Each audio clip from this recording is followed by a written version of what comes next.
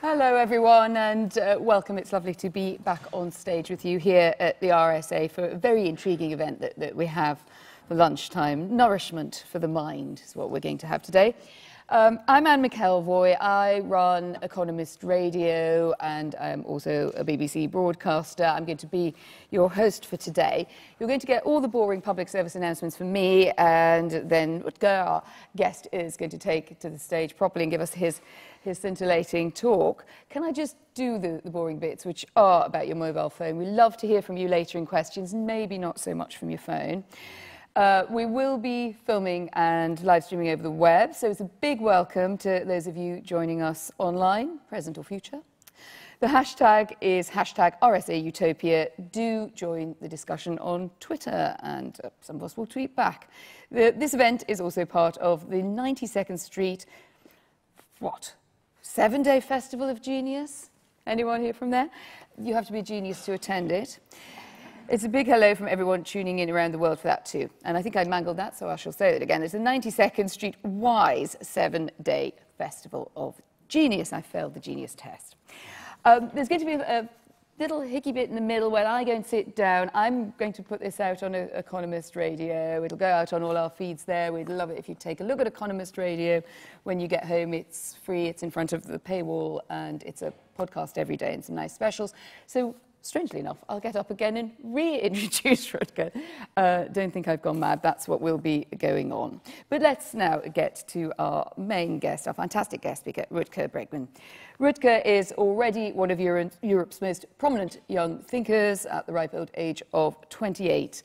He's published 3 books on history, philosophy and economics, a history of progress that won the Belgian Liberals Prize for Best Non-Fiction Book in 2013, and he's been twice nominated for the European Press Prize for his journalism for the crowd-funded news website The Correspondent. Next time you've got to nail that one. But for today, you're going to talk about your latest book and the prospect of a utopia for realists. Rutger, over to you.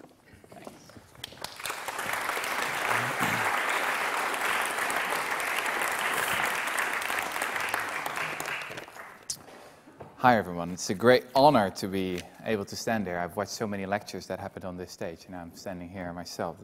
I actually like to start with a few questions for you, just so that I could get to know you a little bit better as an audience, and maybe if that's necessary, adjust my talk a little bit.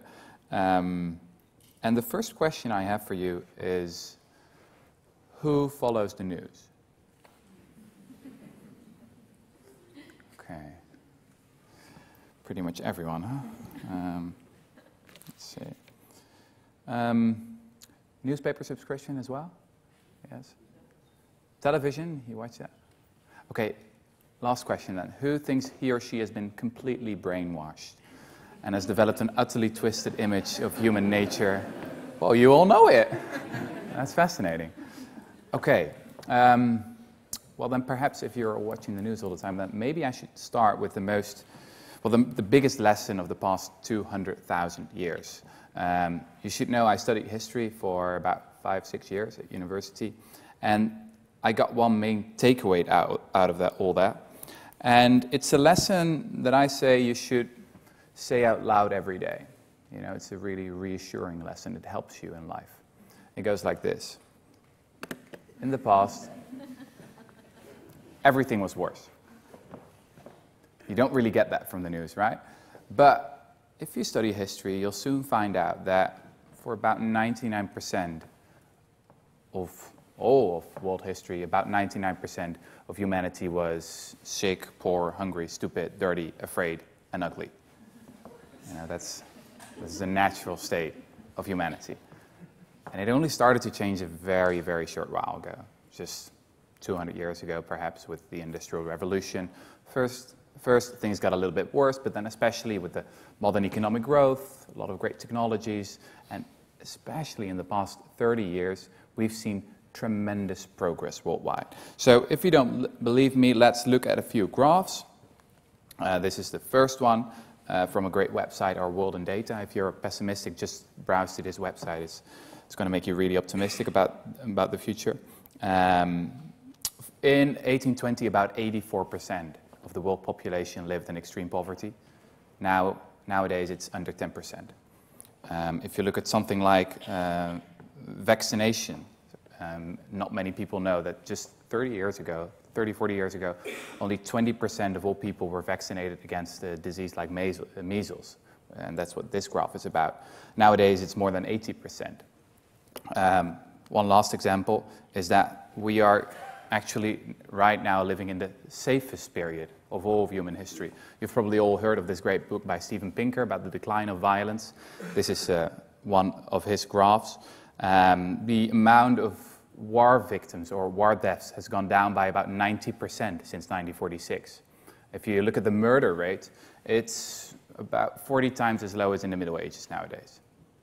So what you should really be afraid of now is, well, let me ask you a question. Who of you is married? Ooh, that's not a good thing. About a third of all murders are now committed in, so it's really dangerous, I advise that divorce. Don't say I didn't warn you. But this is the place where we have arrived. We're wealthier, healthier, safer than ever. And I think that the big problem of our time, of my generation, is not that we don't have it good. It's that we don't really have an idea of where to go from here, that we don't have a new vision of where to go. If you'd have a time machine and go to the Middle Ages, kidnap a farmer there, bring him to modern-day London, show him around, he'd say, well, this is Utopia. You've achieved all the dreams we had. You're richer than ever, wealthier, you don't suffer from hunger every day. But the question he would also have is, why do you still get out of bed in the morning? I mean, what's left? And that's indeed the question that I had when I started writing this book, Utopia for Realists. You must know I was born in 1988, so that was a year before the fall of the Berlin Wall. I don't mean to imply any causality there, but that's for other historians to decide. But I mean, this was the time. You all know this book by Francis Fukuyama, right? The End of History and the Last Man, was published a few years later. The idea was that we had arrived at the end of history, that all that was left was technocracy, solving little problems. A little bit more of economic growth, the next iPhone, the next gadget, thinking about that.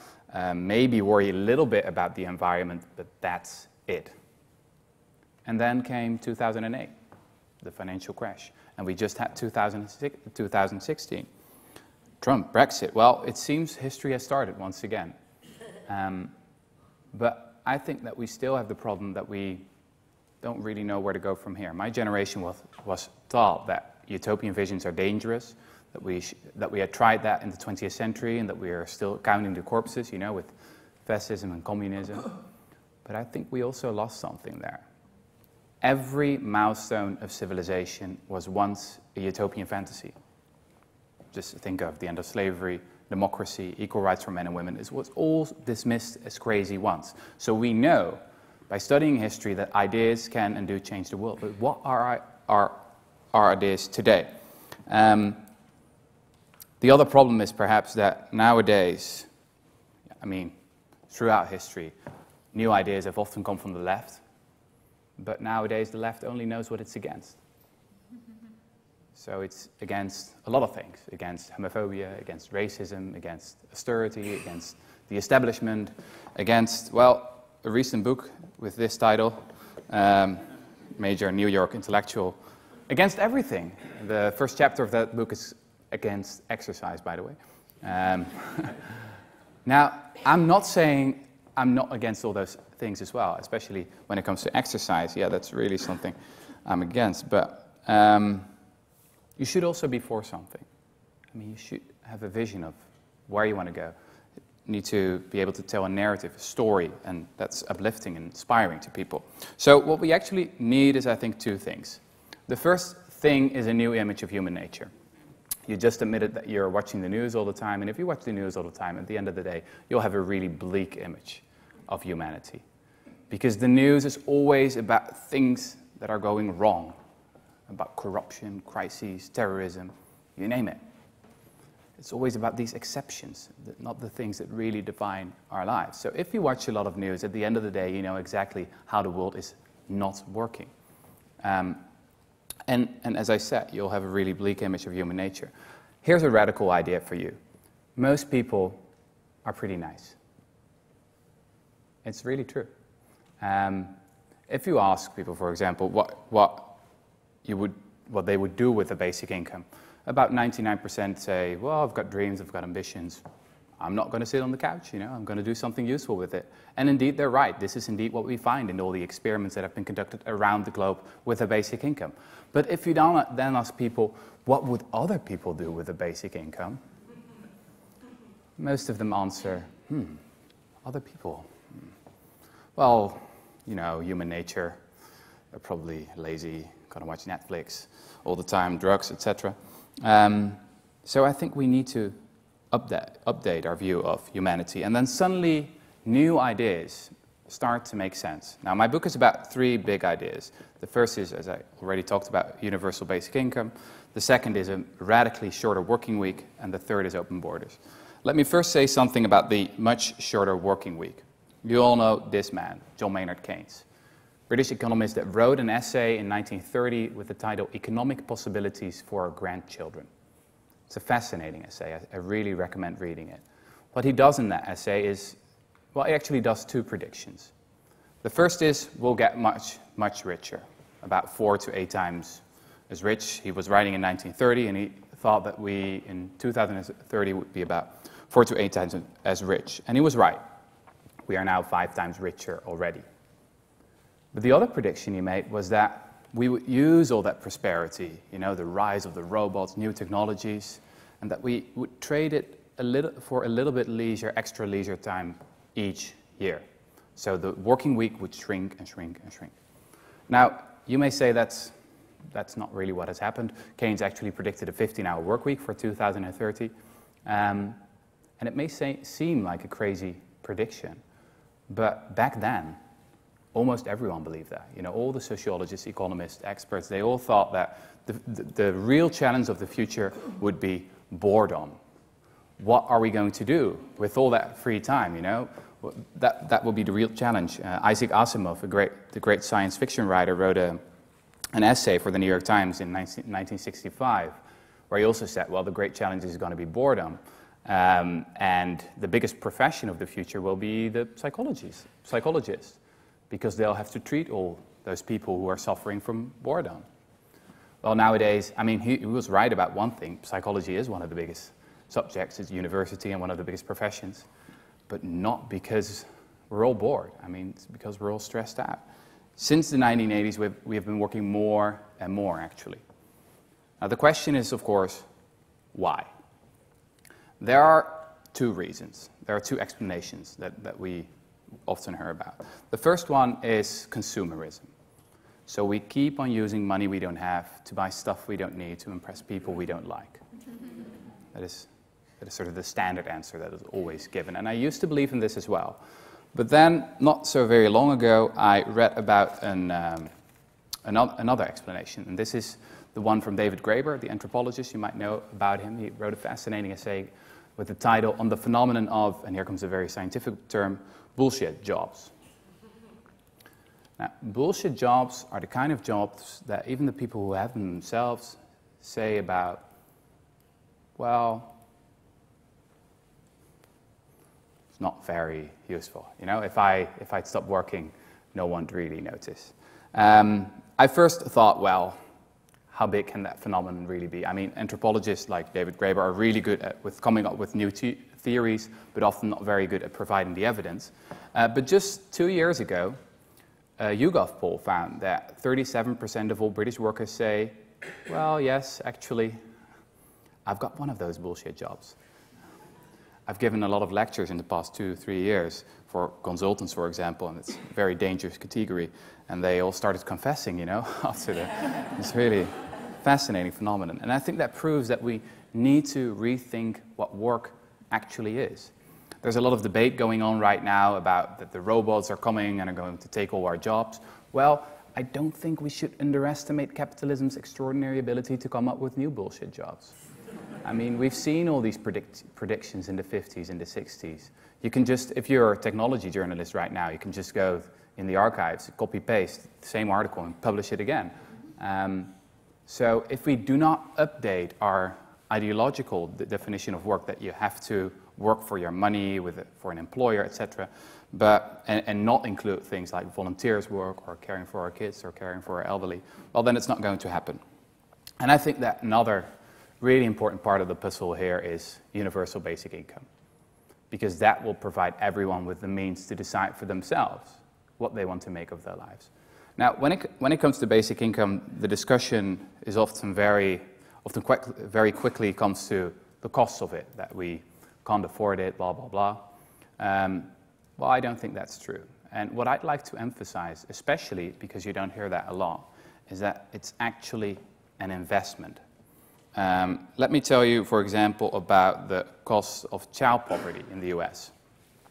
It's estimated at about $500 billion each year, in terms of higher healthcare spending, more crime, higher dropout rates. This is an incredible waste of human potential.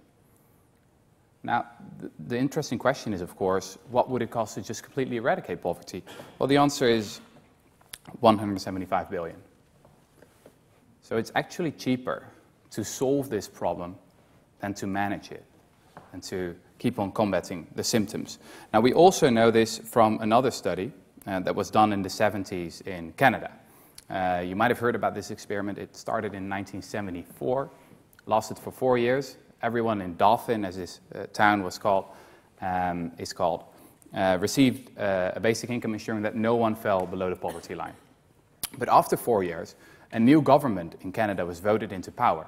And, well, it was a conservative government, and they said, well, what are you doing here? Are you giving people free money? Stop this at once. So there was no money left to analyze the results. And the experiment was forgotten for 25 years. But only recently, Evelyn Forget, a professor at the University of Manitoba, heard about these records, 2,000 boxes in total, a lot of data, did the analysis and discovered that it had actually been a huge success. So the town became a lot healthier, richer.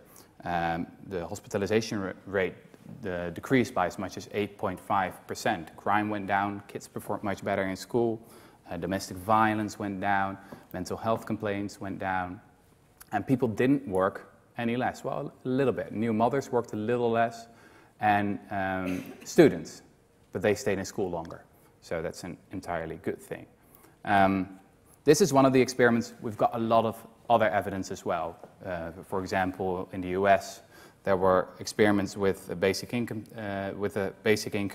We've seen a revolution in the global south with all kind of new, different cash transfer programs. And one of the most exciting experiments has actually just started in Kenya with more than 20,000 participants. And that's done by the NGO called Give Directly. Well, the name says it all. And I think that what all these new evidence shows us, that we've had it wrong all this time. You know, poverty is not a lack of character or a personality defect, as Margaret Thatcher once said. It's just a lack of cash. And it's pretty easy to solve that problem. Just give money. So what I try to do in my book is propose radical ideas, but they're also practical. I mean, we can start experimenting with it tomorrow. And perhaps that's different from the utopian visions of the 20th century, which were very radical but not very practical. And well, they didn't really use an incremental approach. I'd say let's just start tomorrow with another small experiment. I actually heard that Andrew Painter, who's working at the RSA on the idea of a basic income, is now in Scottish Parliament to tell about the experiment that might start there. I think that's really the way to go. Let's just try and see what's happened. Now, if you think that this is all unreasonable, unrealistic, impossible, well, that's exactly the point. You know, there's always one quote when it comes that you see when it comes to basic income discussions, and that's the quote from Victor Hugo that I really like. Stronger than 1,000 armies is an idea whose time has come. And if you see what is happening now in the past 3 or 4 years. 4 years ago, no one knew, or it was a subject that was completely on the fringes of the debate. Now, for example, in the country where I live, in the Netherlands, 20 cities want to start an experiment. At first, when I first wrote about it, about basic income, the Dutch word for basic income is basisinkomen, which is the same word as we use as for the base salary of the bankers, on top of which they receive all their bonuses. So people first thought that I was arguing for higher base salaries for bankers, but now they understand.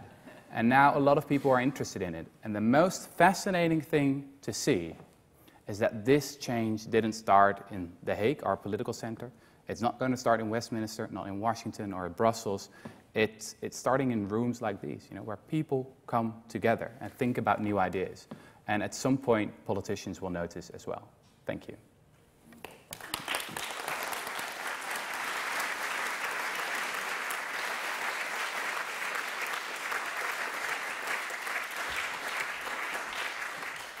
Thank you. We'll stick on the same side just for sound reasons. Thank you very much, Rutger. That was fascinating stuff, and I'm sure it's sparked a lot of your questions and curiosity too. If you just bear with us, and we'll record 15 minutes talking to Rutger and digging into some of what he's just said, and then I'll throw it open. Hello, I'm Anne McElvoy, and you're listening to The Economist Asks. And this week our question is, what would a modern utopia look like? Almost every civilization that's ever existed would at one point or another have been considered unimaginable by comparison.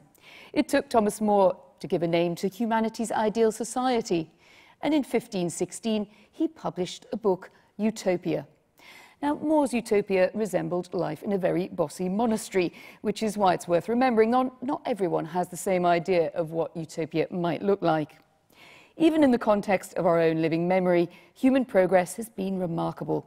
Since 1990, the number of people suffering from malnutrition worldwide has shrunk by a third. 2.1 billion people have gained access to clean water. Child mortality has fallen by 2/5, maternal deaths by about a half. So perhaps utopias are closer than we think. But my guest looks at this the other way round. Why should we stop imagining the unimaginable now? But there are some odd factors that disturb this. Some progressive notions of utopia, open borders, shorter working hours, a universal basic income, first floated by a contemporary of Thomas More's, seem to be further away. So is utopia receding, or might it be closer at hand? We gave The Economist Asks an outing to the this week to the Royal Society of the Arts, better known as the RSA in London. And I spoke to Rutger Bregman in front of a live studio audience. Here he is. And Rutger, you have just been talking to us about your thesis.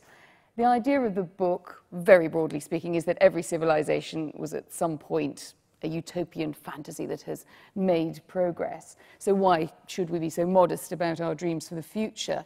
But can you give me a clear reason why we wouldn't be deterred after a century of utopian fanatics like Hitler and Stalin?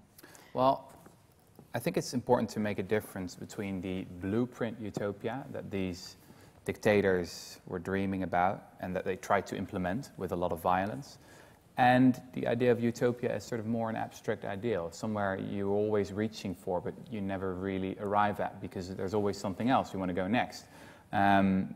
Oscar Wilde once wrote that progress is the realization of utopias. Every milestone of civilization, the end of slavery, democracy, equal rights for men and women, it was all dismissed as crazy, ludicrous once. So if we want more progress in this century, we need these utopian visions. And why is that not just progress, though? Because I wondered if there wasn't a conflation as we went along between progressive ideas and ideals, which we'll go on to unpack in a minute, and a utopia. Now, a utopia from Thomas More's time onwards means something else. It's an overall state. It's more holistic, small s state. Well, it's a really interesting book that Thomas More published more than 500 years ago. It's very hard to interpret. Historians are still discussing about it because, for example, the guide in Thomas More's Utopia is called Hythlodeus, which means speaker of nonsense. So it seems as if Thomas More also understood that you also need to be able to, look at yourself and sometimes laugh and say, well, You shouldn't take yourself too seriously, but also strive for something. And that's, well, Hitler and Stalin certainly didn't laugh at themselves, right? So. I'm just slightly worried about your chair making a noise. I don't know when this goes out, what people will think we were doing on the stage. Even more exciting. So I'll just try to sort of turn towards you. Excuse anyone over there who's sort of seeing the side of my back for a little while. So there is the birth of the idea of utopia. And as you rightly say, Thomas More plays with it. But he also has quite concrete recommendations. He thinks that children should be brought up communally. There's a communal element to utopia. How communal is your idea of utopia, and why does that not just make it socialist old wine in new bottles? Well, not at all. It's in fact, you could even argue that I make the case for a capitalist utopia. Some people see the basic income. One Belgian philosopher calls it the capitalist road to communism. So for the first time in history, everyone will have the freedom to decide for themselves what to make of their lives. And we can now afford it because capitalism has made us so tremendously rich in the past 200 years. We can now afford to give everyone a dividend of progress. It's sort of a collective inheritance. And it's not communism, it's not socialism, it's not that people will all earn the same salary. It's just a platform, it's a base, it's a floor in the income distribution. And everyone will have the means to take risks. And that's what capitalism is all about, right? Take risks, be innovative, but a lot of people don't have that opportunity right now. And you have tied that to the universal basic income idea. Now, who would administer that? Is that something that you think a nation state should administer? Because in that case, I better hope that I get born lucky and live in a rich state. Well, that's true. I think that you'd have to start, obviously, with a nation state. There are some people who argue that we could also do it on a Europe-wide level. Well, I'm all for utopian thinking, obviously, but that's not even very realistic to me at the moment. So it seems like a good idea to start with the nation state, make it a citizen's right. Let's talk about universal basic income versus other ways that you could raise floors of income. If you look at some of the Economist's coverage, I think we've approached it in the spirit that it's a very interesting idea. We're not dismissing it because it sounds utopian. Where there are concerns about it are that it is quite hard to set the floor. It is hard to guarantee going forward that you can do what you think you can do with it right now. Therefore, your intentions might be good, but you're not entirely sure what you're going to get back from it. So you might be better off just raising minimum wage floors. What's wrong with that? I mean, why not stick with the boring old stuff of Gordon Brown budgets rather than going off to utopia? Well, actually, the Economist was a great source for my book. There was one experiment that was done in London a few years ago where they gave 13 homeless men just £3,000. And they used it very well. 7 out of 13 of the men had a roof above their head after a year. And even The Economist wrote at that point, the most efficient way to spend money on the homeless might be just to give it to them. So what I think is that the poor are the real experts on their lives, and that people know much better than other experts, self-appointed experts, what to do with the money. The great thing about money is that you can spend it on whatever you want. The problem is that so often we make decisions for other people. And it's a very evidence-based book. I just try and look at the experiments. It's not an ideological proposition for me. I understand that, but of necessity, you have quite small experiments to go on. A small one involving the homeless in London, the Canadian one that you cite in the book, which wasn't about homelessness, but had the same idea that if you simply created UBI... I would have to disagree with you here. If you look, for example... I'll only finish the question and then just do leap straight back in, just so we know what we're on about. So I suppose the criticism or the challenge might be, well, these are reasonably niche. They might actually work very well for a niche of experiments that you've done. But if you're going to make a claim to universality, that's quite a big one. Well, I think we've actually got quite a lot of evidence already. I mean, I'm all in favor of more experiments. They just started one in Finland, and there's going to be a big one in Canada as well, as I earlier said, also one in Kenya. But we've got quite a lot of evidence already. These experiments that were going on in the US, for example, they're worth more than 10,000 people. The Canadian experience was also with about 2,000 people, just as the Finnish experiment right now. We've got one fascinating experiment, a natural experiment that happened in North Carolina, where a casino opened, and it was operated by the Eastern Band of Cherokee Indians, and they just distributed all the earnings among the members of the band there. And the fascinating thing is that just a few years earlier, a psychological study had already started there among about 1,400 children. So they could really track the effects of that cash transfer, which was basically a basic income. And what they found out, Randall O'Key, an economist at UCLA, found out that the savings in terms of lower healthcare costs, less crime, people performing better in school, et cetera, were actually higher than the cash grants were themselves in the first place. So, as I said, we should really see this also as an investment. And that's something that I haven't read in The Economist yet. So maybe you could do something. Well, you're talking to us, you can do it yourself. Great, that's a good point. Universal basic income might, however, have some of the flaws that the welfare state has shown as it's got very complex. In that, you start out with an idea that the welfare state is enabling. It's a safety net, but also a springboard. It's something we discussed in The Economist. The RSA has also published a lot of very good research on it in the last few years. And you end up with something that doesn't do that. Again, it's the claim to universality which seems to be the trigger point for the concerns about it. Why would it not do what many welfare states have done and actually mean that people do less than you rather hope that they would do? Well, about the universality, I think one of the big reasons to give it to everyone is that it would just completely remove the stigma of receiving a basic income.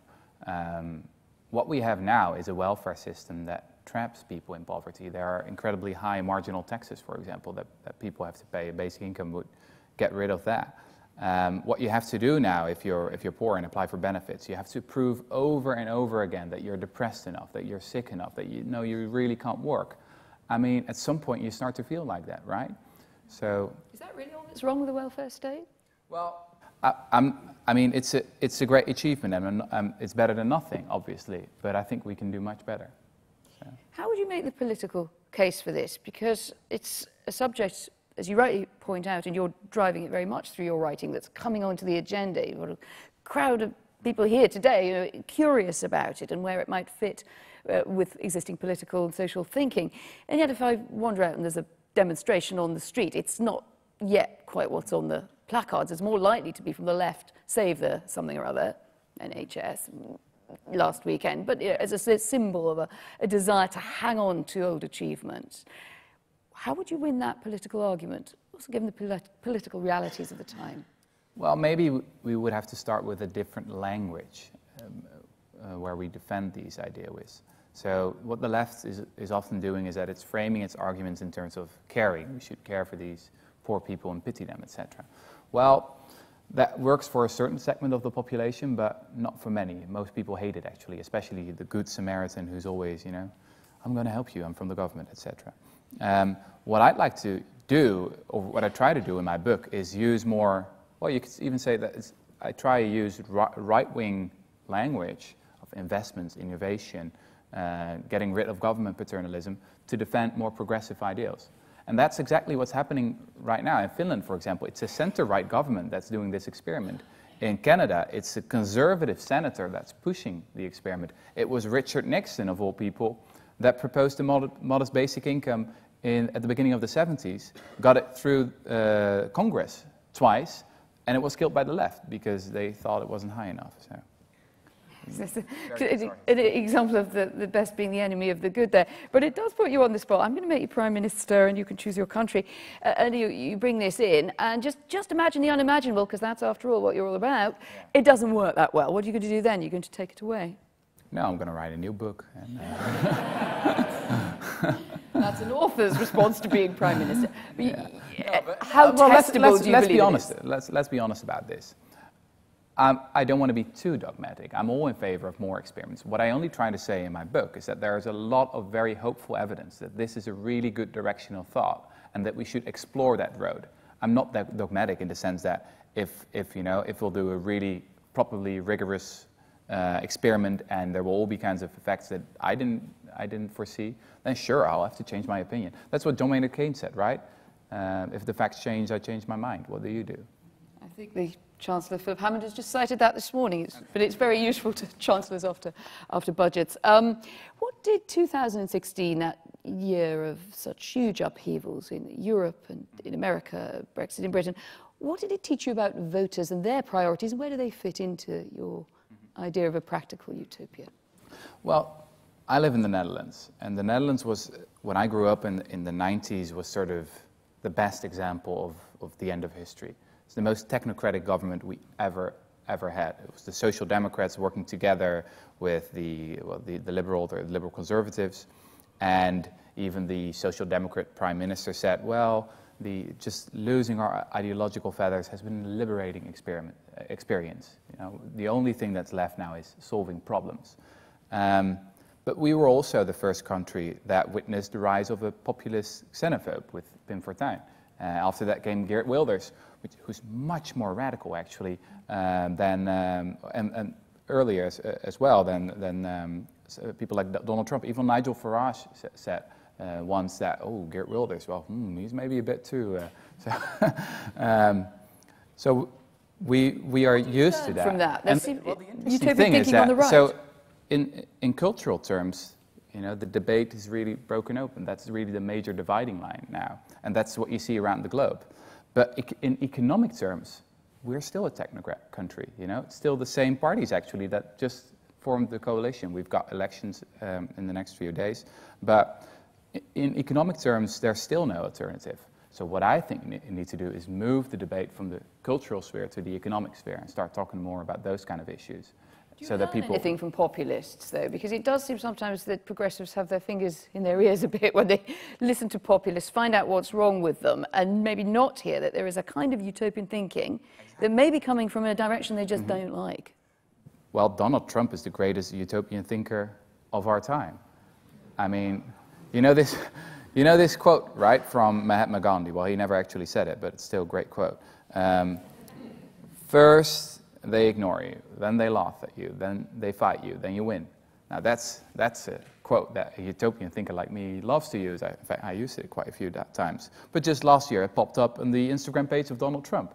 So, I mean, he's a great example of that the unthinkable can become reality quite quickly, and it moves in both directions. But does it? I mean, why does the right seem to have more good fortune behind it on that than the left at the moment?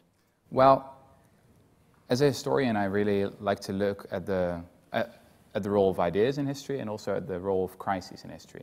So one chapter of the book is about the rise of neoliberalism that's actually started in the 50s already with the Mont Pelerin Society, a think tank with Milton Friedman and Friedrich von Hayek. And they said to each other after the Second World War, we need to develop new ideas. We're completely dismissed right now. We're at the fringes of the debate, but a time will come and then we can enter the debate with our new ideas. And that crisis came with the oil crisis and the stagflation. It all happened. The problem in 2008 was, with the financial crash, is that there were no new ideas. We got the Occupy movement that famously said, well, we have got no program and that's good about us. Well, I don't think that's... You need to, as I said, you need to be for something, not only against. Quick word on borders, which figures in your book, and the idea that controlled borders may not really be the necessity that we think they are. Well, again, political reality does seem to be pulling rather in the opposite direction, but in fairness, that's not really what you were analysing in this book. You know, you've got a longer timeline than just predicting what was going to happen in European politics. But is it perhaps that human beings are more naturally tribal and protective of their native communities and culture than progressives have felt at ease with? Well, you could also argue that humanity is a traveling species, and we always have been. You'd be surprised, actually, if you go back in history, how recent the invention of borders is. About 3/4 of all walls worldwide were built since the year 2000. At the end of the 19th century, borders existed mostly on paper, and the countries that issued passports, like the Ottoman Empire and Russia, were considered backwards. So, if there's one thing that history teaches you is that there's nothing natural about the way we govern our societies right now. That can all change. And if you ask the question, what is the biggest injustice of our time? What is the biggest source of discrimination, of global inequality? Well, it's borders. I couldn't ignore that subject. Rutger Bregman, thank you very much. Thank you.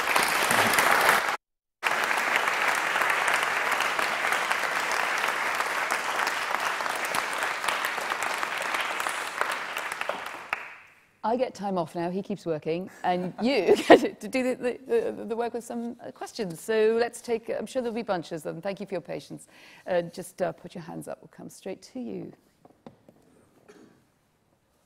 Right, so there's a nice little utopian corner here, all ready to go. I'll take the gentleman in the blue shirt, then the gentleman at the front. We'll take them in little groups. Is there a level of basic income that you think that you have in your head? Does it have to pay for rent and food and basic living costs? What I always say is that it would have to be enough to afford your basic needs: food, shelter, education, and not much more than that. So it's really a floor. For example, they had the referendum in Switzerland, and they proposed a basic income of, what was it, about 2,500 euros? Seemed a little bit high to me. But in London, for example, you've got the issue of housing costs. Now, I must admit, basic income is not a panacea that will resolve all problems. If you don't build enough homes, you know, people won't be able to afford the rent.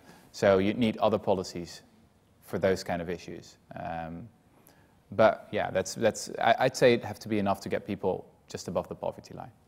Do you want to just put a figure on that in euros or dollars or? I'm not sure what the exact figure in pounds would be, but in euros about 1,000. Right.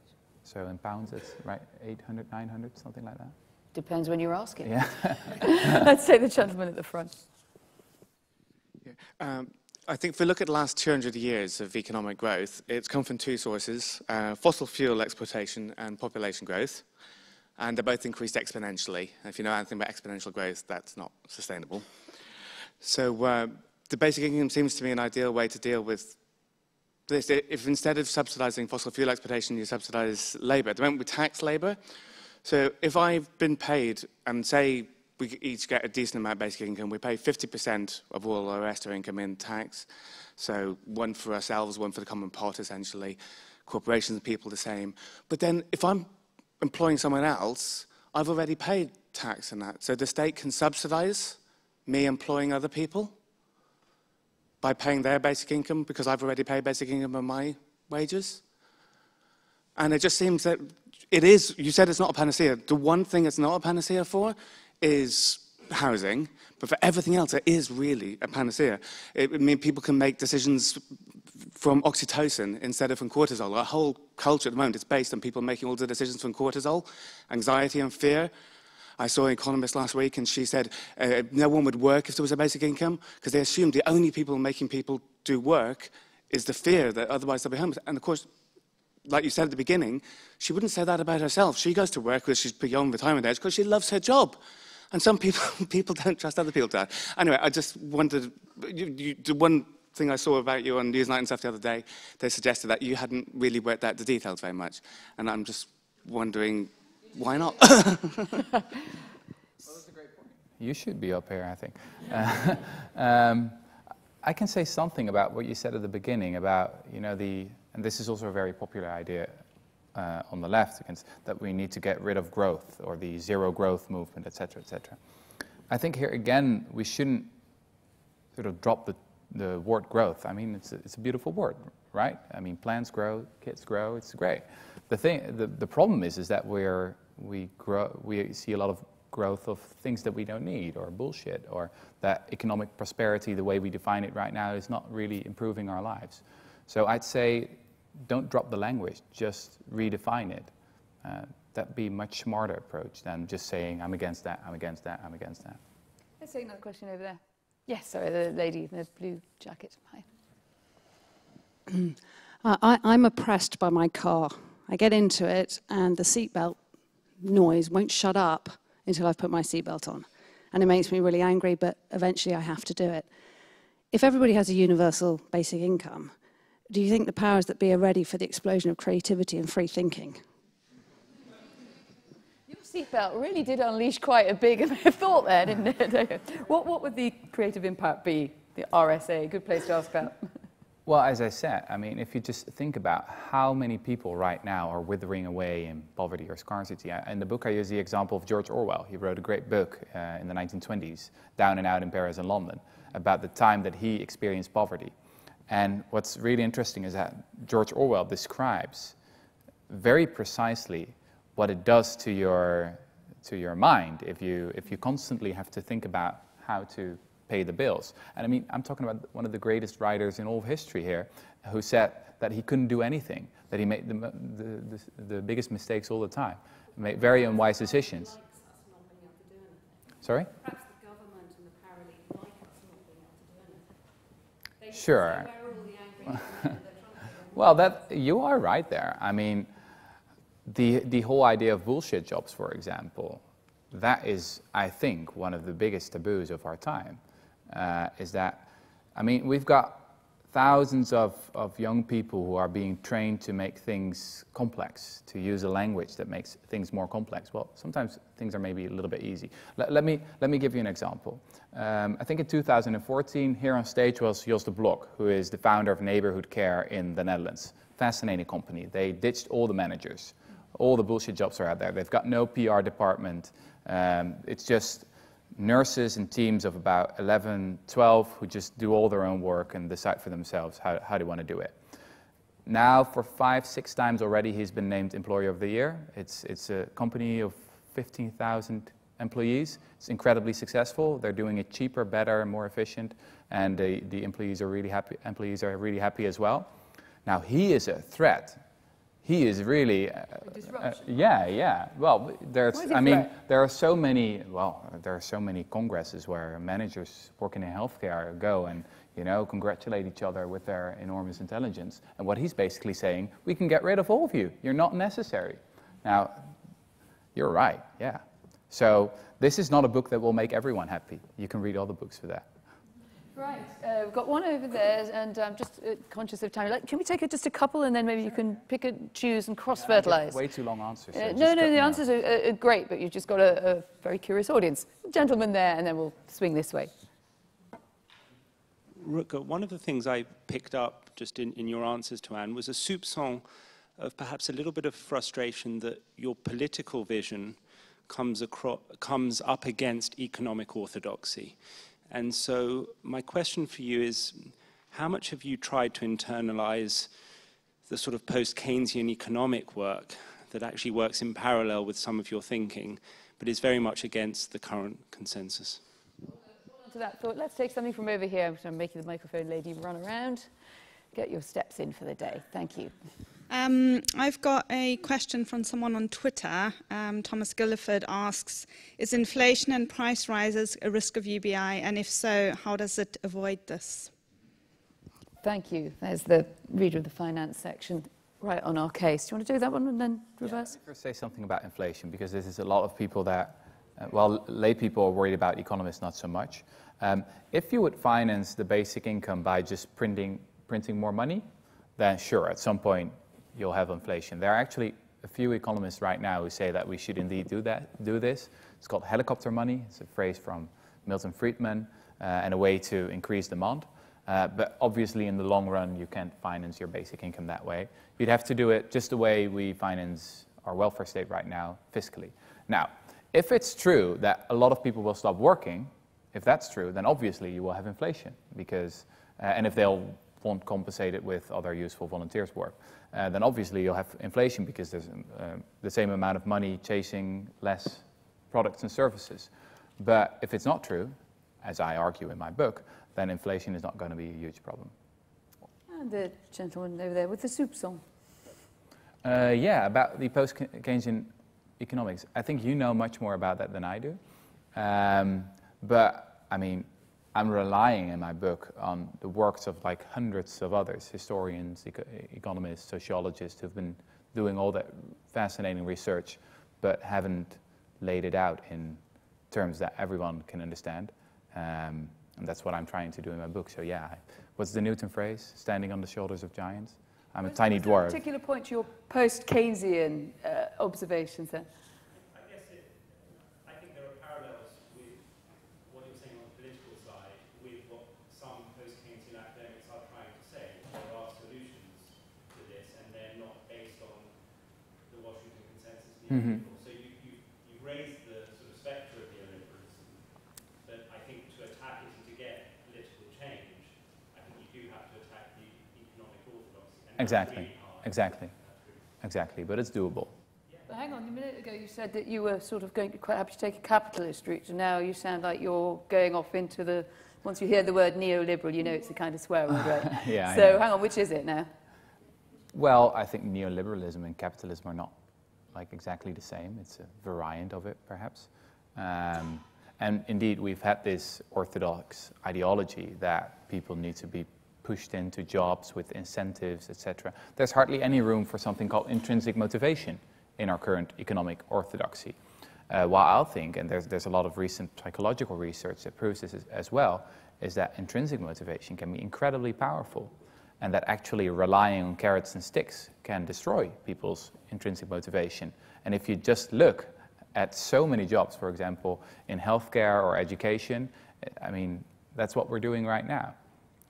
It's so much bureaucracy that's all meant to make people more productive or measure how productive they are, while that has actually the opposite effect.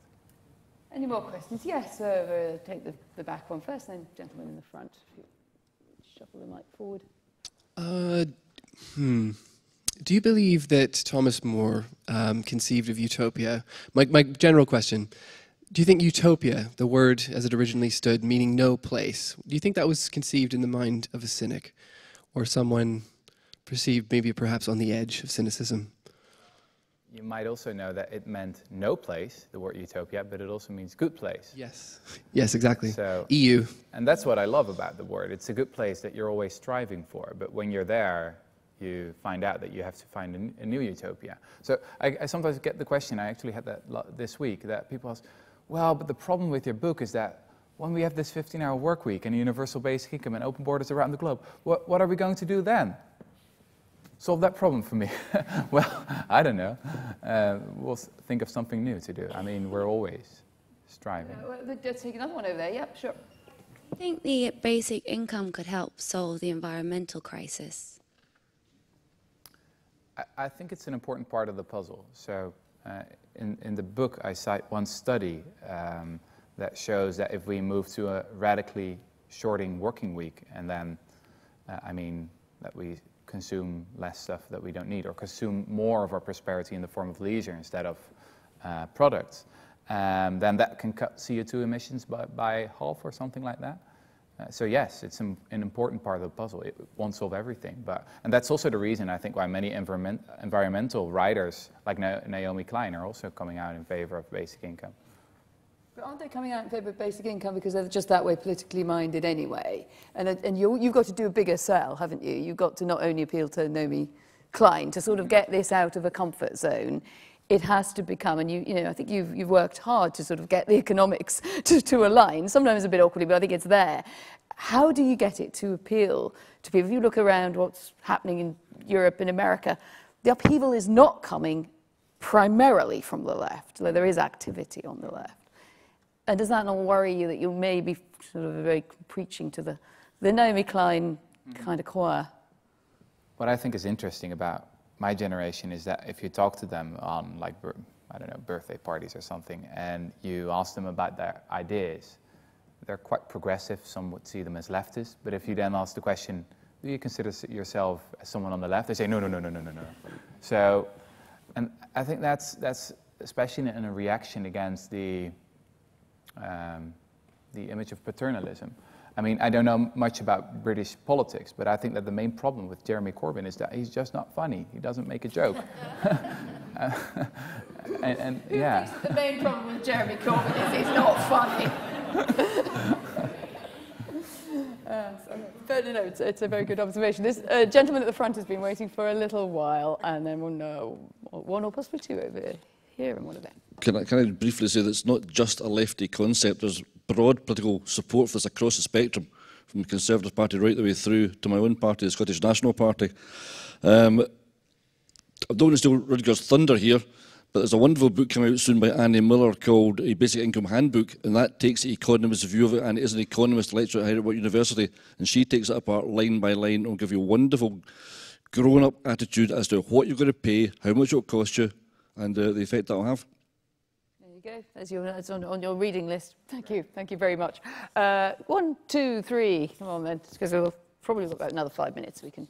Hi there, just a question around sort of competition and kind of how that drives things forward, but also drives human nature. As you move towards, if in your world, a 15-hour work week, for someone who then wants to work 30 hours to get double the income, how do you sort of see that not happening? Because that is what tends to happen now. And then the second part of that is kind of, if you look at utopias, you could argue that the internet is a utopia where you can get access to information for virtually free throughout the world. And a lot of people use that creatively, and that has been incredible for unleashing creativity, but it's also simultaneously unleashed trolling and all kinds of negative aspects. And so all these utopian visions seem to have a combination of both wonderful creativity, but also some quite significant downsides. So how do you think through sort of both of those aspects, which I think are a little bit linked? Timber of humanity question, really, isn't it? But well, there's got a lot in there. Do you want to just zip through that, and then we'll take another couple to finish off? All the interesting utopian ideas that are going around right now. Basic income, a radically different democracy, participatory democracy. For example, a great friend of mine, David Van Rijbroek, wrote a really good book, Against Elections. You might have heard of it. And his idea is just get people together in one room, let them talk about a different subject, and whether they're highly educated or not, or black or white, men, women. When people really meet each other, they can actually reach interesting compromises quite quickly. It's also an idea that's based on a very different image of human nature. But all these ideas, even something like mindfulness, you know, all these ideas can be hijacked for the purposes of global capitalism or global neoliberalism or whatever. But that doesn't mean we should, you know, try and make them work for us. Yeah. Still finding your inner on that one then. And the other two questions over here. Thanks. Oh, sorry. Well, I had to go that way first. If I thought there was one there, but I might be. Yes, sorry, there was. Hello. I've spent 25 years of my life practicing bullshit, and I've got quite good at it. So thank you. But my question is, as a Londoner, and whether or not you introduce the minimum basic income. It seems to me that it would take that 150 years before it did anything to redress the housing problems that London has, given the amount of investment that comes from overseas and the fact that basically you can't buy anything in the city, even a one-bedroom flat, for less than £250,000, which is quite a lot more than the minimum income would be. Would you do anything radical to change that in London if you got the power to do so? Hold on, because that gentleman there I did go past before. If you do the two together, and I think that will be our final one. Thank you. I suppose it continues on the theme there that I find myself lost and tired on the road to utopia. We have a housing crisis for over 50 years. We have a level of debt of 1.7 trillion, and the Chancellor yesterday didn't mention a word of how he could even begin to correct that. We have a political system that we call democracy, which in many respects is nothing more than an alternating pendulum dictatorship. I'm being lost and tired on this road to utopia. When I pick myself up, should I go left, right, or straight on? As I said, in the past everything was worse. So at the end of the 19th century, many women started to argue that they wanted the right to vote, right? They weren't the most powerful group in society at that point, but they still managed to. So it was still a successful movement. I really believe that sometimes a really good idea can make a difference. And I get into a lot of discussions with especially Marxists who say that I've written a really, well, it's a nice book, nice ideas, but it's never going to happen because you have to write about power, about money, etc. But if it's really true that power is all that matters, then why did slavery ever end? Then why did women ever get the right to vote? You know, why did I mean, not perfect form of democracy, especially here, which really confuses me. But, I mean, we've got elections in a few days, and I need to choose between like more than 30 different parties. A lot of choice there. But it has happened in the past. So, but maybe it's also, I'm 28. I need to be optimistic. I'm way too old to... Well, Rutger Bregman, thank you very much for setting our compass for utopia and making us think so hard about what it might look like. That's all from us this week from The Economist Asks here at the RSA in London. Goodbye.